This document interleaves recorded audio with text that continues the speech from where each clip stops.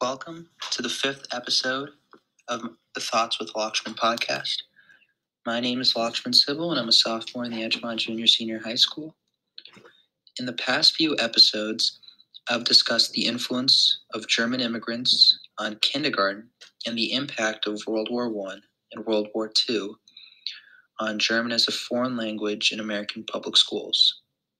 I've also discussed East German nostalgia after the Berlin Wall was taken down and the role of soccer in German culture. If any of those topics interest you, I highly recommend you listen to the first few episodes of the podcast.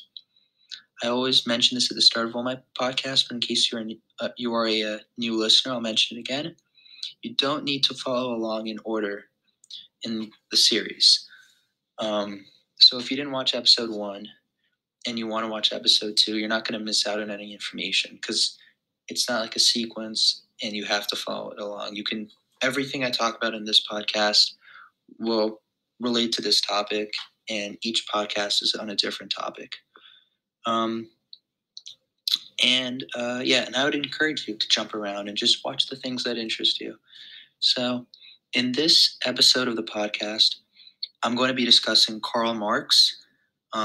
He's a famous German philosopher, economist, and a political theorist. And I'll be talking about his beliefs and ideas, as well as his influence in history with like the Russian Revolution and the present with American politics. So just a bit of background on Karl Marx. He's famous for his political theories and for being a world-renowned socialist. Marx was more than that, though. He was also a philosopher, an economist, and a journalist. So Marx's critical theories about economics, society, and politics, those were collectively understood as Marxism. And that's a term in history now. And that basically means that human societies develop through class conflict.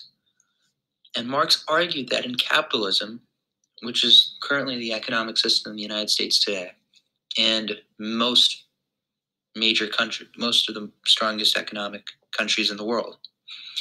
So Marx argued that in capitalism, the conflict between the ruling classes that control the means of production and the workers would produce internal tensions that would lead to self-destruction, and Marx really believed that because of this principle, society would replace capitalism with socialism, and he believed in socialism. Because for Marx, class antagonisms and under capitalism, and they owed in part to like the instability and the crisis-prone nature of capitalism, and he believed that they would eventuate the working class's development or of class consciousness. And Marx actively pressed for the implementation of socialism. He argued that the working class should carry out organized revolutionary action to topple capitalism and bring out socio-economic emancipation for freedom. And Marx has been described by many as one of the most influential figures in human history, and his work has been both lauded and criticized. His work is very controversial, especially his economic work. That's really what's controversial. Everything else is really based off in his career, like his journalism with his newspapers, his political theories. They're all based off of his economic theories. And his economics laid the basis for much of the current understanding of labor and its relation to capital. And Marx's work has had a major influence on many intellectuals, labor unions, artists, and political parties worldwide. and they've either modified or adapted or completely ignored his ideas. Marx also had a tremendously important influence on the Russian Revolution. So Marx is typically cited as one of the principal architects of modern social science. So let's just go a bit of background on Marx, and I'm going to talk about his life, and then after I talk about his life, his early life, what he did for a living for much of his life, I'll then talk about why that's important, how it shaped him to be who he's known for, and then we'll focus more on, we'll do a deep dive into his theories, and we'll also discuss his influences. So Marx was born in 1818, third of 9 children, and his family actually did not grow up that poor. They were middle class people. Now, Marx's school, an interesting thing I read about with Marx's school, the school employed many liberal humanists as teachers, and the local government was conservative. So when Marx was 14, the police raided the school and discovered that the literature espousing political liberalism was being distributed amongst the students.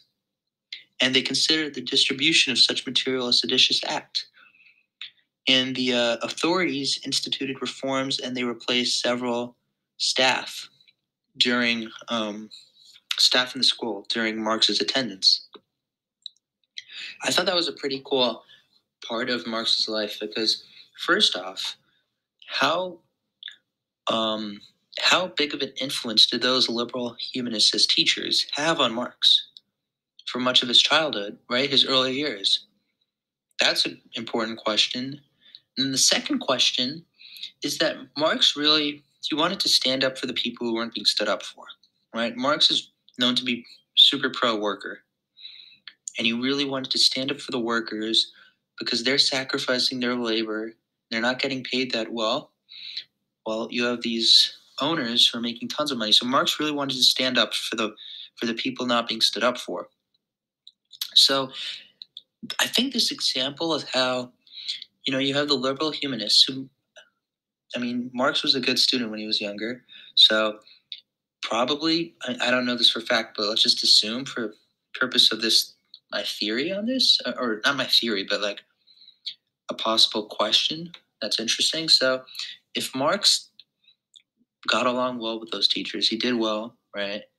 And let's just assume that he admired those teachers because they were liberal humanists, right? Then it kind of shows the local conservative government shutting them down, raiding the school. That kind of shows, right, that the other side's trying to suppress in a way. And Marx is young when he's seeing this.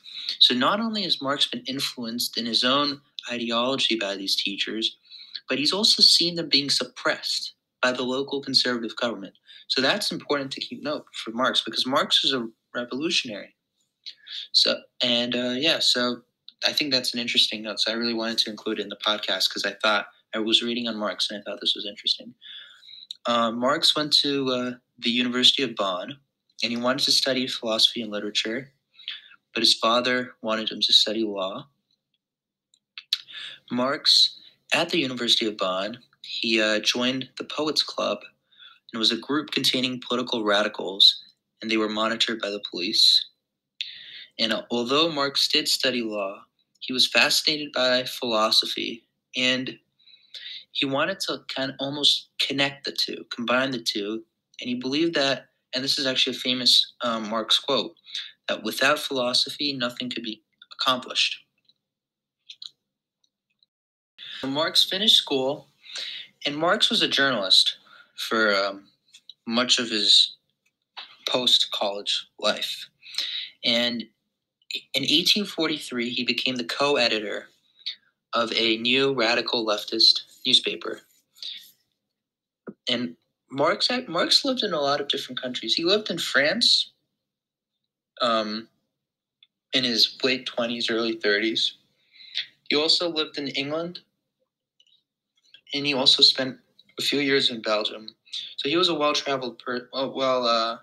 He'd seen many different countries, and it contributed to his knowledge because he wanted to make sure that what he had observed was consistent in many different European countries. And so let's just focus on Paris for right now. So Marx, in Paris, he engaged in an intensive study, really, of political economy. And he joined up with a few French socialists, and he really started in Paris, France, around 1843 to 1845. This is the time. Marx is about, he's the late 20s at this point. And this is really when he started to study political economy, and this is what Marx would pursue for the rest of his life. Now, Marx was constantly being pulled away from study of political economy, and not by the usual daily demands of the time, but additionally by editing a radical newspaper, and he also organized and directed the efforts of a political party during years of potentially revolutionary popular uprisings of the citizens. Now, Marx was still drawn back to his economic studies, and he sought to understand the inner workings of capitalism. Marx also, so he was actually kicked out he was expelled from France which is interesting. But in 1845, he received a request from the Prussian king, and the French government shut down. And the French government and a minister, I believe his name's Francis Guizot, and he expelled Marx from France. So Marx now moved from France to Brussels and Belgium, and he continued to study capitalism and political economy. In Brussels, Marx met many other exiled, keyword exiled, right? They've been kicked out, suppression again, socialists from across Europe. And Moses Hess, Karl Heinzen, Joseph Weidmar. And Marx also wrote, and this is a pretty famous book, The German Ideology. That's a famous Marx book. And it's best known for Marx's development of the concept of historical materialism. And so just a bit about German ideology before we discuss historical materialism, but it's a humorous satire. And because what Marx was trying to do, he wanted to get his point across, but he did not want to get his book banned because there was a lot of suppression at the time. Like I said, I mentioned it twice already, but by making it a humorous satire, Marx is really trying to get away with putting his point out there, but not getting his book banned. He didn't want it to get banned. I mean, a few other the socialists that he met, they had been banned. So that's interesting. But back to the book, right? The main concept is in the book, why it's so well known, is historical materialism, and it focuses on human societies and their development through history, and it argues that history is the result of material conditions rather than ideals. So that's why Marx's book, The German Ideology, is so well known. So Marx, he never actually lived to see his book get published. It was published in 1932. It took many years after for his book to become published. And many of Marx's writings, he never got to see in action. He never got to see them being published. They were published many years after he had passed away. So now enough about Marx's life, but let's focus more on his theories. So like I said earlier, Marx believed in the worker having power instead of the owner. The worker should control the means of production. And Marx believed in socialism instead of capitalism, and he wanted more equality. And we can see Marx's ideas were important at the time, but they've also had a major historical influence. The two examples we're going to be discussing today with the influence of Marx's work.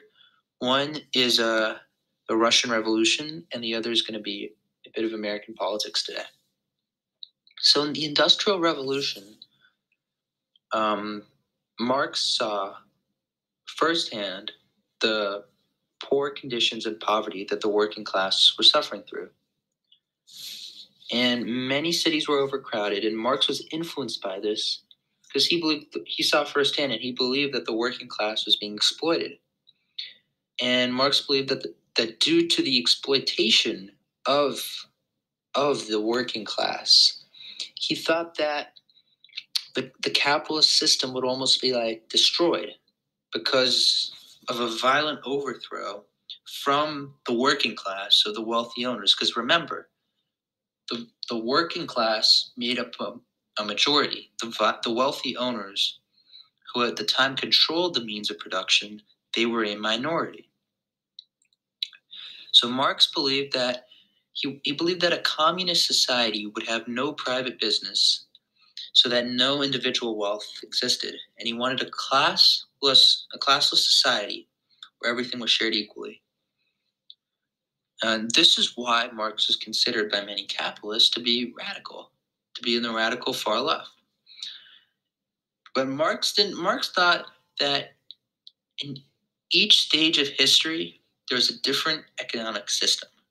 And he believed that humanity's eventual realization of a communist society was scientifically inevitable because of this, because each stage of history had a different economic system. So Marx believed that at the time when Russia was in its capitalist stage, he believed that there would be an eventual overthrow of the wealthy after the Industrial Revolution, and that would lead to the communist stage. And we can see, Marx's, we can see definitely Marx's ideas in the Russian Revolution, and that's one area where we can see the historical significance of Karl Marx. I mean, we can also see it today, right? When we think of the far left in politics, many people think of figures like Karl Marx. And it's because the far right and the far left, they're considered to be radicals, extremists. And many historians considered his ideas radical. I mean, even when Marx was in college, he was joining groups that were called, they called themselves radicals, like the radical poets. So you can see Marx's ideas today with the far left. People who emphasize, who are socialist, I mean, they're often compared to Marx. And one example of that is Bernie Sanders. Bernie Sanders is a senator from Vermont. He was formerly the mayor of Burlington, Vermont. And he ran for president twice, both unsuccessful, but both times he generated a solid amount of support. He was the primary. He was the runner-up both times. But Bernie is often called a Marxist. He calls himself a socialist, but he's often called a Marxist. And it's because he shares some of Marx's ideas. They're both strongly pro-worker. Bernie really wants income equality. He focuses on the issue of income inequality. And he's similar to Marx in that they're both pro-worker. They both want more equality. And the problem with the main problem Bernie faced was that socialism in history has been failures. Socialist economic systems have failed in history, and for that reason, when someone's called a socialist, it comes across negatively, and because of the socialist failures in history. So, Bernie was attacked, ferociously from the right. You know, even the Democrats, the moderate Democrat, the establishment Democrats, when Bernie was leading, because Bernie was actually winning in the primary after like the first 2 or 3 states, but the establishment Democrats were so fearful of Bernie becoming the nominee, because they feared, I guess, that he would get destroyed by Donald Trump, that they all rallied together. They all dropped out of the race other than Joe Biden. And all the others, like Pete Buttigieg, he's a mayor from Indiana. Amy Klobuchar, she's a senator from Minnesota. You know, those are the main ones. Oh, Mike Bloomberg. Mike Bloomberg is a businessman. He is worth over $50 billion. He ran for president. He spent nearly $500 million into his campaign. And, Kamala Harris, a senator from California, lots of Cory Booker, a senator from New Jersey, many politicians rallied behind Joe Biden, and they endorsed Joe Biden. They consolidated behind Joe Biden because they were fearful of Bernie Sanders.